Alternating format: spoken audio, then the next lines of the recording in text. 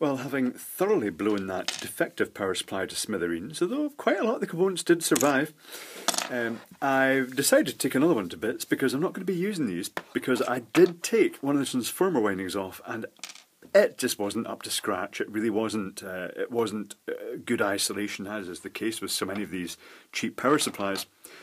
So I'm going to open this one and take the circuit board out, salvage the connector again because I'll be using the connector to connect to the meteor lights for alternative control systems. And the first thing I'm going to do is I'm going to take a photo of the bottom of this circuit board, then I'm going to load it into EarthView and flip it over, and then just note the component values off this side. Probably remove the transformer, and I've already done it with the other one and pulled all the windings off, but I think I might actually do that again and just see what direction the windings are going, because there's something quite weird that I've not quite figured out yet, and it's the feedback circuit. So I'm just going to do that right now and I'll be back shortly. Okay, well that's me pretty much reverse engineered now. Here's the image. I took a photo of the back and then I enhanced it, just basically made it a silhouette of the outline and then did the components. So this is the circuit, and let's divide it into its sections. Let's start with the power supply. The power supply is the diode coming in from the mains. Just ignore live and neutral really, it's just AC because this is non-polarized, this connector can go in either way around. And then it charges that dubious 400 volt 2.2 microfarad capacitor, you know, the one that made the hissing noise and all the smoke came out of. Yeah, that one.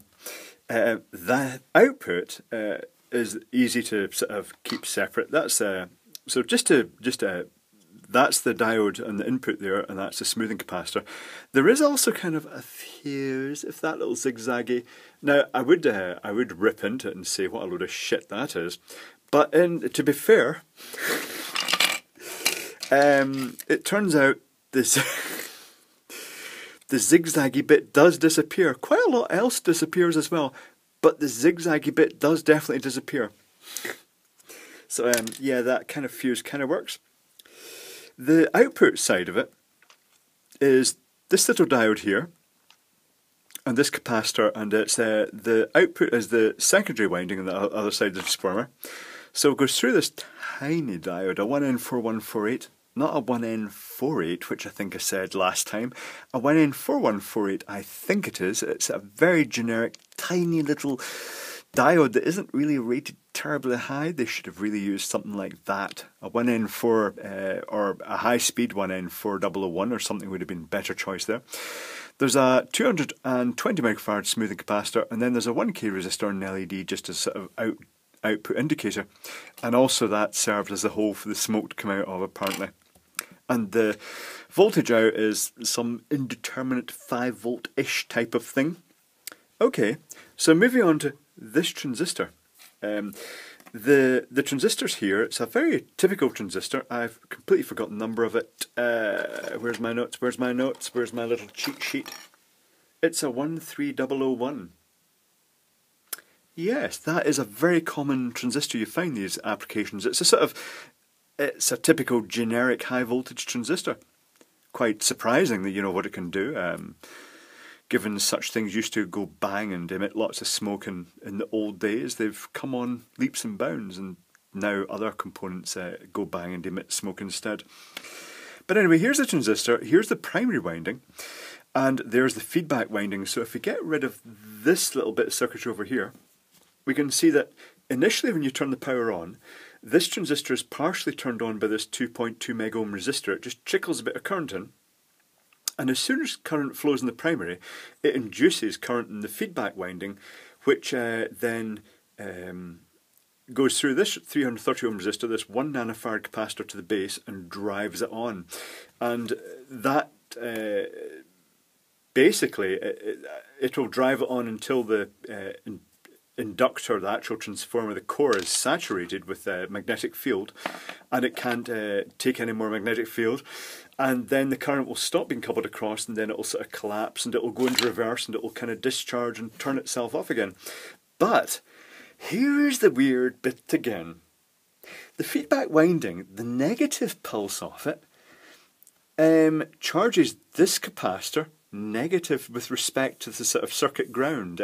Let's say this is the circuit's 0 volt or negative, whatever you want to call it. It charges it negative with respect to that, and there's a sort of timing factor as well. There's a resistor across that to trickle discharge that capacitor. And this means that the negative transits in the feedback winding, when they've exceeded a certain amount, then to drive that transistor on, the output from the feedback winding has to exceed 7 volts above whatever that is, because there's this zener here with a very precise 7 volts.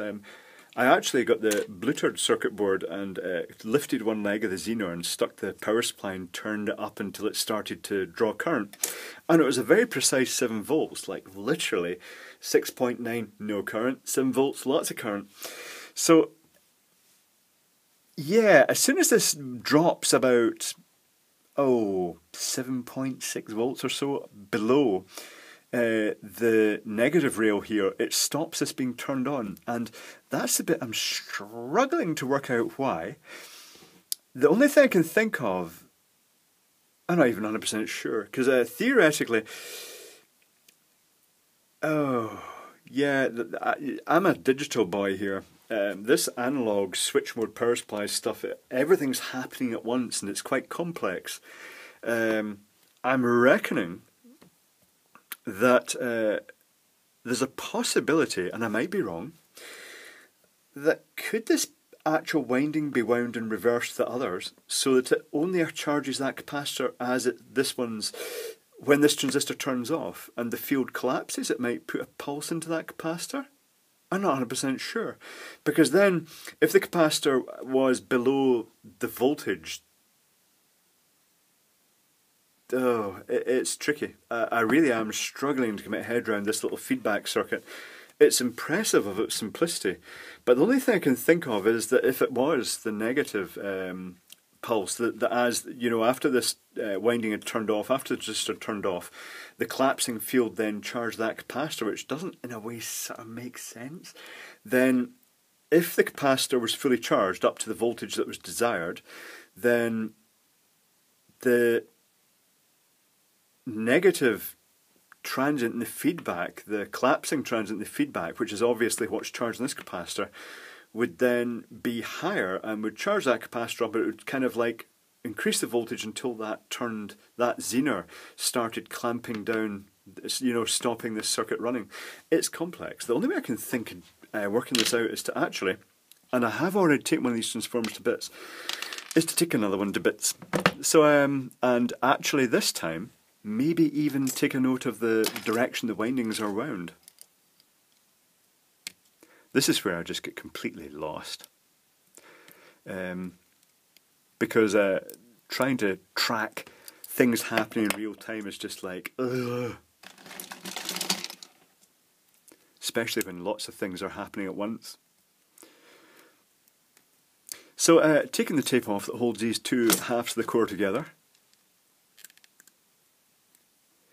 gently prise that up. Oh, I've broken it, not to worry. It was glued together. Do you know, another odd thing is that with these systems, with these cores, oh god, this one really is messy. It's not coming apart as well as the other one. There's a bit of tape put between the two sections, and that's to avoid them touching, because that changes the characteristic of the transformer. It makes it sort of lossy. So, let's see if I can actually keep track as I unwind this transformer of not just the number of turns, but the direction of the turns. So let's we'll also check it for safety and isolation, which is a given conclusion that it's not going to be that safe.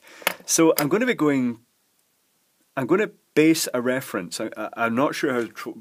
Normally, transformer when they're drawn, they put dots in the transformer to show the direction it's going. So I'm going to have to bring this back in again. So here's the transformer here. So there's one point. That's the secondary. So the feedback winding is the first thing that's actually connected, and it's actually, rather unsurprisingly, it really is. It's just it's this winding here which does correlate with the schematic. And if I'm going clockwise, then this one, this pin here, appears to be the one that's going clockwise. Okay, this is all going to get slightly abstract because I can't say I've ever actually... Oh, blimey, listen to all the phones going off. I've got more than one phone here at the moment. I'm testing another phone. I've got a little backup phone that's... They're both Android now. Let's see. 1, 2, 3, 4, 5, 6, 7, 8, 9, 10, 11, 12, 13. Oh, unlucky for some. So that's 13 turns on the feedback winding. And the clockwise one is referenced to there. So I'll put a dot there, which indicates that that's the clockwise winding. Let's take a look at the next winding. This is the secondary winding, most likely.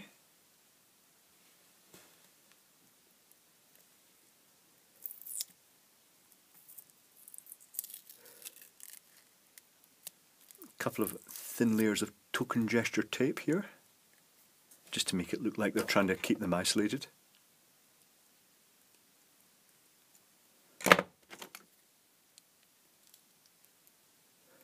And tape that just won't come off, actually. So a fairly heavy winding, which you'd expect in the secondary.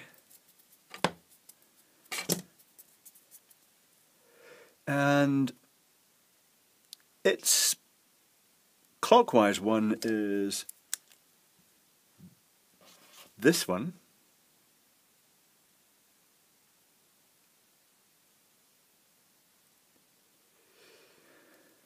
And I will say it's trying to keep clear of the, if I hold this up, it's trying to keep clear there of the primary windings, the high voltage windings, but there is still just a layer of this thin tape between them, which is just squirmy.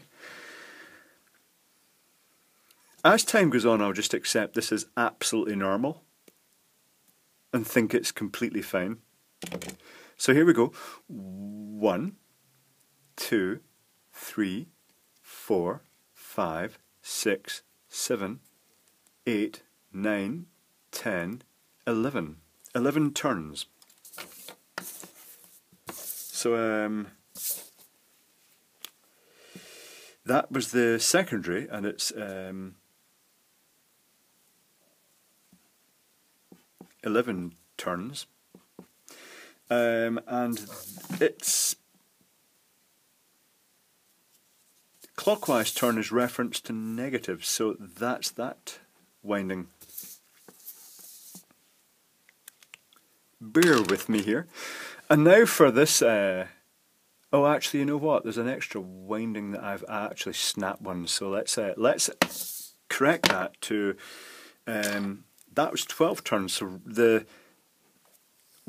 primary and secondary, the secondary and the feedback roughly have the same number of turnings approximately, give or take 1 turn. Okay, so when you can see through this thin layer of tape, you can see the primary winding, which is the mains voltage. It just doesn't instill much confidence in the isolation. Couple of turns of tape. I suppose technically speaking that, you know, I'd rather just have, you know, a much thicker insulation between, you know, the mains and me. Oh, this tape's getting everywhere. It's sticking to my fingers.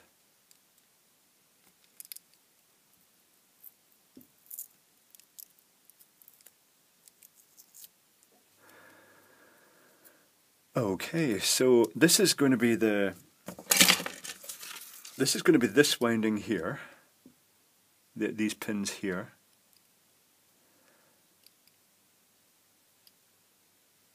And I have to work out which is going clockwise. I think, because there's a bit of tape jammed there,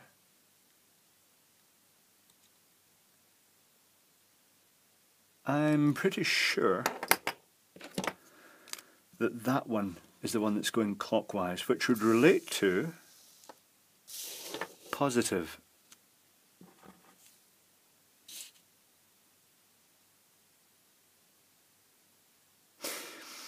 So if that's pulling down to negative, the dot is positive. I'm going to have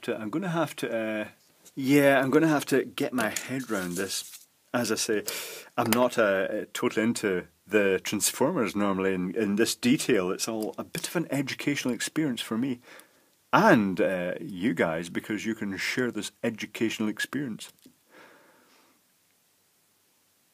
I want to actually make sure I get this the right way round, because this is crucial. That the direction the windings are wound determines which way, which polarity of voltage will be induced in one in relation to another.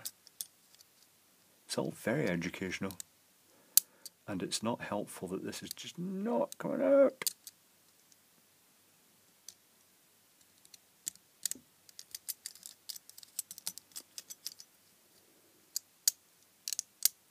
Yeah, that is definitely the positive one. And I already know from the one I took apart that this was 170 turns, so I'm not going to unwind that. That would be just shitloads of turns. That would take ages. So let's just abbreviate that. 170 turns. Okay, let me see if I can get my head around this now. So, when the transistor turns on, the dot is positive and the non-dot is pulled down negative.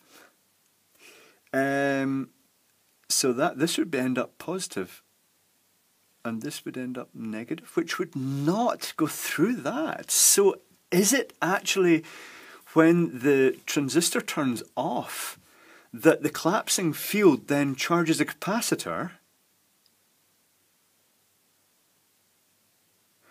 And because the dot's positive and the non-dot's negative when this transistor turns on, that means the dot here is positive. So as the transistor turns on, it's getting its feedback through this resistor, through that capacitor to turn it on.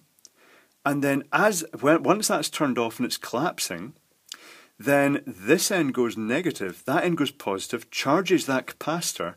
And if current is flowing into the capacitor, if the capacitor's maybe down, say, about 4 volts, so current is flowing into it, then